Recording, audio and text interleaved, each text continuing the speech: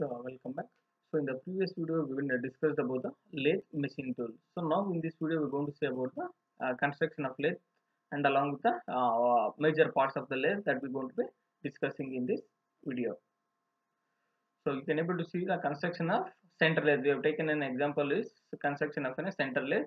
So the major parts of the lathe are bed, headstock, carriage, tail stock, and then a gear, changing gearbox. So etc. Like this, we have a different major parts of the lathe machine. So we have a different parts. Only we have been considered as some of the major parts. Where you can able to see this is a headstock. Where the headstock it has been connected the live center.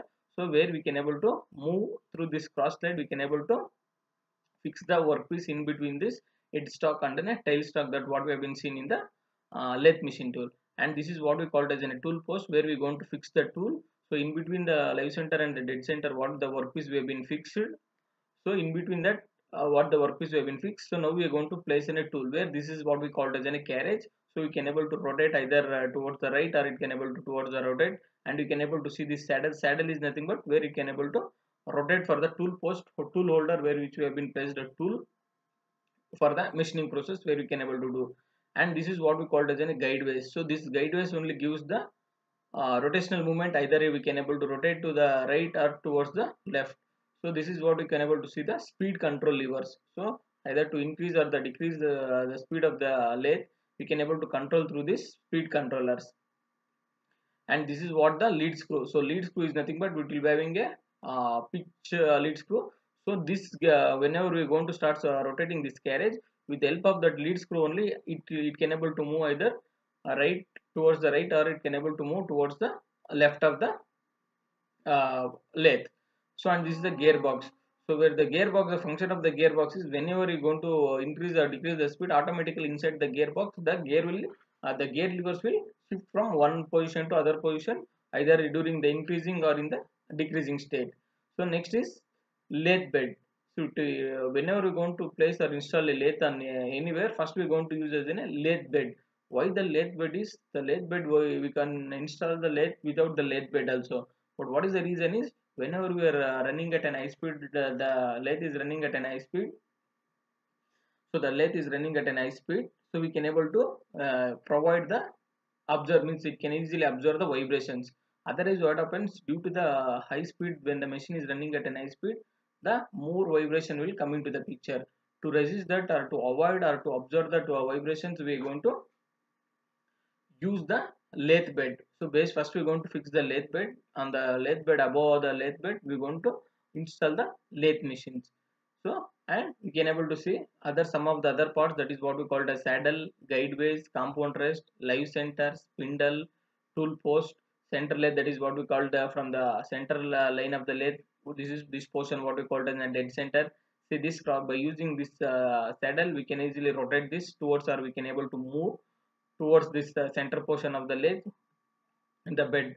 So as we know that the bed is a function to absorb or to resist the forces which is acting, and to observe the vibrations which is provided in order to smooth functioning of the lathe machine.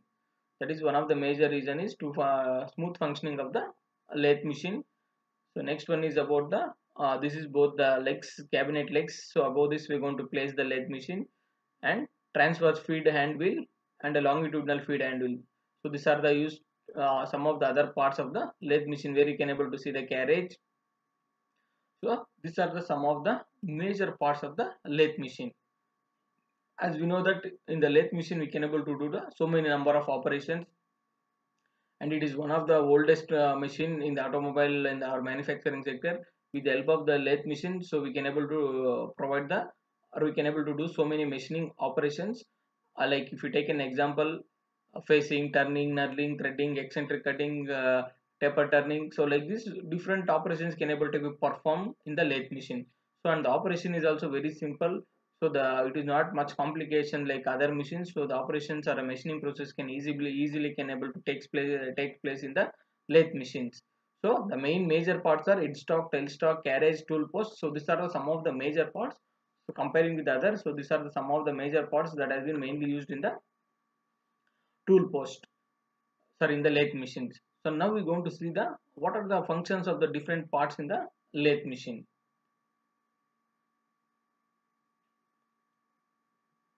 Yeah, first is the function of the majorly the function is bed. So the bed is usually made up of a cast iron, provides a heavy rigid frame on which all the main components are mounted. So it is the foundation of the lathe, and the remaining parts are supporting only. So the bed is majorly it is made up of a cast iron, provides a heavy rigid frame on which all the main components are mounted. It is the foundation part of the lathe and supports are remaining parts. So next one is about the guideways.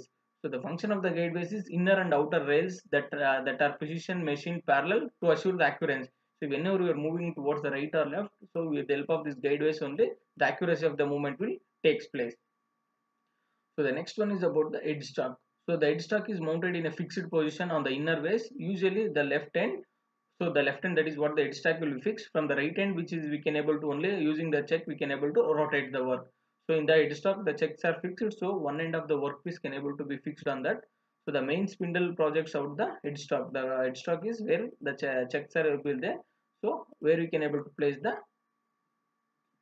tool workpiece. So next the function of the gearbox. What is the function of the gearbox?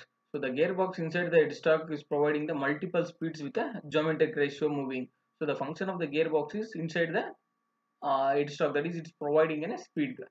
So the function is to a function of the gearbox is to automatically provide the multiple speeds. Whenever we are increasing or decreasing the speed, automatically the levers will be changing inside the gearbox. So the next one is about the spindle. So the function of the spindle is hole through the headstock which the bar stock can able to be fed, which allows the shafts on the headstock up to the 2 times the length between the lathe center and one end at a time. So the spindle is where it can able to allow the shaft to move up to the 2 times of the length between the lathe centers. So the function of the check. So the function of the check is to allows the mounting of difficult workpieces that are not round, square or in a triangular, where it can able to be 3 jaw chuck or in a 4 jaw chuck. This is what we call it as a self-centering or an independent check. So the major function of the check is to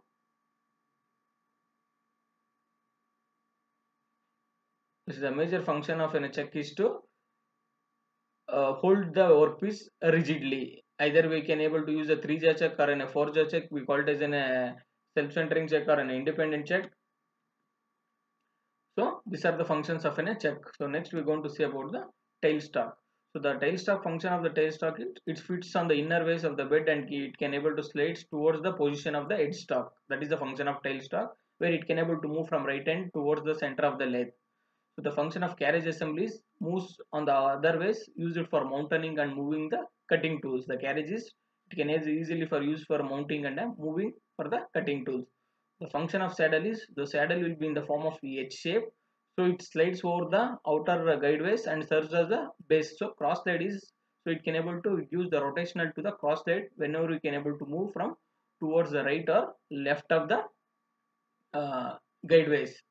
So the cross slide. So the function of the cross slide is it is mounted on the saddle and enables the movement of the cutting tool so laterally across the lathe bed by means of a cross feed. So the cross feed and the depth of cut can able to give or can able to give with the help of the this sliding.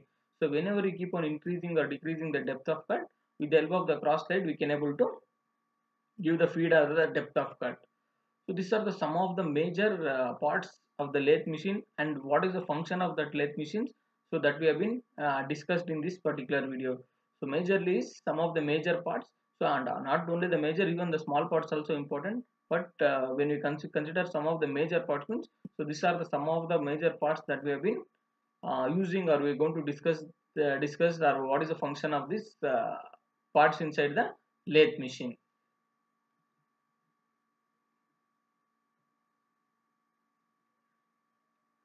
Yeah. So these are the some of the major parts around the functions of the lathe machines. Thank you.